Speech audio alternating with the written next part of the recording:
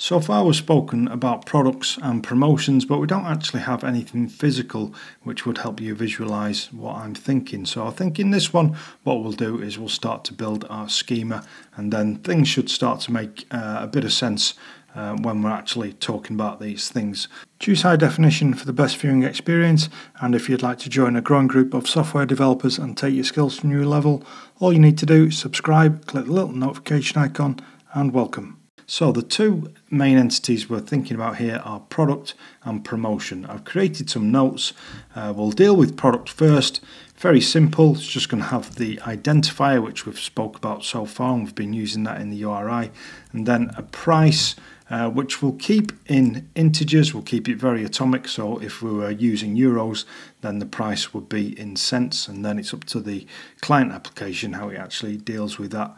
And then we have promotion. So I've come up with 5 fields here. ID, the name of the promotion. So for example, Black Friday half price sale. Type, we'll speak about that in a second. Adjustment, i.e. what are we going to do to the original price? What amount are we going to use to adjust it by? And then criteria, which will be like a rule of how to apply this adjustment. So I've got an example here which should help you make sense of this. And so for this one we have an ID of 1 and then a name of Black Friday half price sale. So the type, this is going to be the important part, because this is going to let our service know how it should manipulate this value. So for this one it's going to be a date range multiplier, and that will make more sense in a minute. And the adjustment will be 0.5. So if it's a multiplier and the adjustment is 0.5, you're going to take the original price and multiply it by 0.5.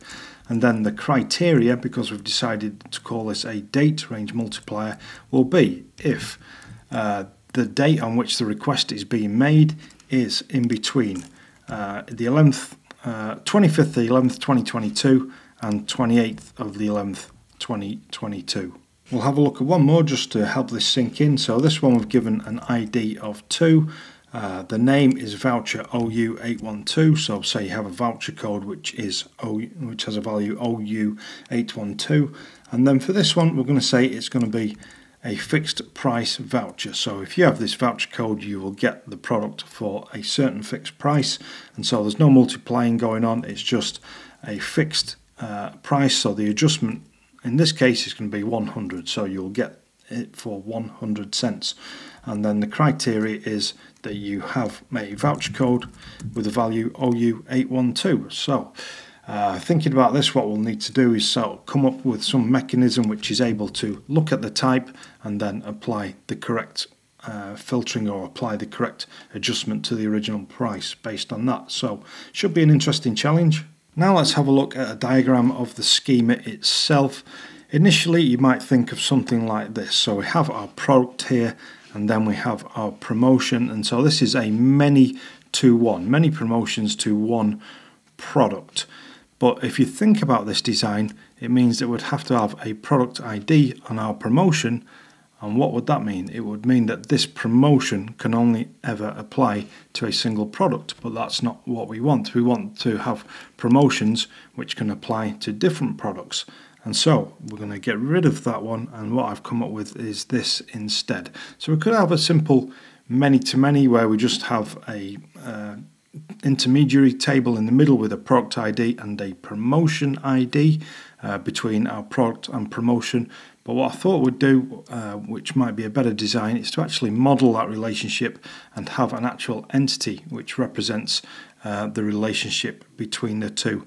And by doing that, it means we can add extra fields. So for example, we might want to have a valid to. In other words, how long or until what date should this promotion be applicable to this product, which is a nice little design, I think. And then the relationship between these is a many to one. So many product promotions can apply to a single product, and many product promotions can apply to a single promotion. And so the other fields that we have in there are obviously the product ID, which refers to the product, and then the promotion ID, which will refer to the promotion. So this way we can have many promotions which relate to many products. Hope that makes sense. Let's now go over and start creating our schema using entities. The first thing we're going to need to do is actually get doctrine ORM. So we can do that with composer require doctrine. And so that will all install, and then we have an interesting question at the bottom here. So it says the recipe for this package contains some Docker information. This may create or update a Docker Compose YAML or update Docker file if it exists. Do you want to include Docker configuration from recipes? I'm actually going to say no here, but I am toying with the idea of using Docker to create my database, because I might want to use other services which ain't installed on my computer, and so if I decide to go down that route, then we might as well add them all to Docker. If you don't have Docker installed, or you don't want to use Docker for whatever reason, then by all means use whichever database you have installed on your computer, Postgres, MySQL or whatever. For the time being, I am going to say no. I do have my SQL on my machine. I also have Postgres on it, but like I say, I'm thinking of using Docker for that. But if I do, I'll show you how we can do that. We're not going to actually be creating databases in this recording anyway. For this one, we're just going to create our entities. So let's clear the terminal, and then I'm going to say php bin console make entity, and first off we'll make our product. So this one should be nice and simple. New property name, and so the first property, or the only property we're going to add to this, is going to be the price, which we said would be an integer. So it says field type, start typing integer, then I can hit tab because it gives me some auto completion, hit enter. Can this field be null in the database? No, we'll definitely need a price. Add another property. We don't need to add another property, our product is complete. So now let's go and make our promotion. So php bin console make entity promotion. First off we'll have name, and that will be a string. Field length 255 is fine. Can this field be null in the database? No, it can't. Add another property, so this time it will be type. Again, this will be string. We'll stick with 255, and again this can't be null. And then we're going to go with adjustment, and this will be a float. Can this field be null? We'll say no. Then add another property, so this is criteria, and we said this is going to be JSON. Can this field be null in the database? So again we'll say no for that. And then that's all our properties for our promotion. And then we just need to add our product promotion entity, which is going to model the relationship between the two. And so for this, our main properties are going to be relations. So the first one we shall call product, and for field type use relation. And then it'll ask you which entity this should be related to, so that is going to be product. And then it will ask you the relation type. So we said that this is going to be a many to one, because there will be, let's go and have a look here, each product promotion relates to one product. So that's the one that we want. Is the product promotion product property allowed to be null? We shall say no. Do you want to add a new property to product so that you can access or update product promotion objects from it, e.g. product get product promotions? I think that might be quite useful, so I shall say yes. New field name inside of product promotions, that sounds okay.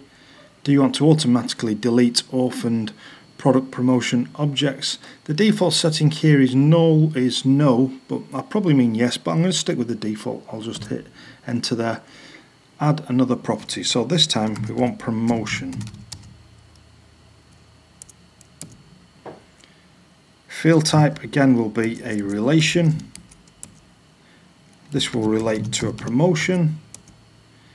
Again, the relation type is many to one. Can the property be null? We'll say no. Do you want to add a new property to promotion so that you can access update product promotion objects from it, e.g. promotion get product promotions? I don't think there's any point in having that. I don't think it's anything that I would ever use, so I'll say no. Do I want to add another property? Yes, I do. So I want to add a valid to, which will be a date time.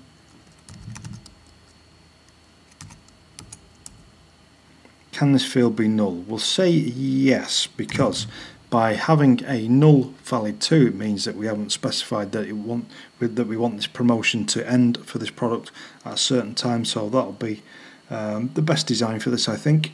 Add another property? No, we're done with that so far. If we do want to add more properties to this later on, that's no problem. We can come back and do that, but let's stick to the design which we set out with from the beginning. And so now all we need to do is just actually go over and inspect our entities to make sure they're being created and they look the way that we expect them to. On our product we have an ID, which is an integer, we have a price which is an integer, and then we have a one-to-many relationship. So this is the inverse of the one on the product promotion, so one product to many product promotions, so that is correct. And then we have some getters and setters, so this one's fairly simple. Let's go and have a look at our promotion. And so we have an ID, a name which is a string, the type which is a string, the adjustment which is a float, and then the criteria, which, as you can see here, it's saying the column type in the database will be JSON, but in our entity it's actually defined as an array, which is correct. Let's have a look at our product promotion. And so here we have an ID, and then we have a many-to-one relationship, so many product promotions to one product. When we go to execute the command to create the SQL, what it will do is it will create a column called, or a field called product ID, and the same will happen here. So we have a many-to-one relationship with promotion, so one or many product promotions to one promotion. Again, this will be a join column and it will be given the name promotion ID. And then this last one was just the date time which we added. We said it can be nullable and it is called valid to. So I know I've gone through that fairly quickly there, but I've done a lot of stuff on Doctrine on my YouTube channel. Just have a look through these in your own time. You'll see that all the relationships, etc., make sense. So these are just mapping, or will map, to tables in our database, but we haven't actually executed the commands to create the SQL yet. So we haven't created any tables for our database yet, or any SQL for those tables, but that's what we'll do in the next one. If you've enjoyed this video and you'd like YouTube to show you more of my content, all you need to do is subscribe and click the notification icon. And also, if you're interested in my full-length courses, then make sure you check out my site at garyclarke.tech. I'll leave a link on the screen and in the description.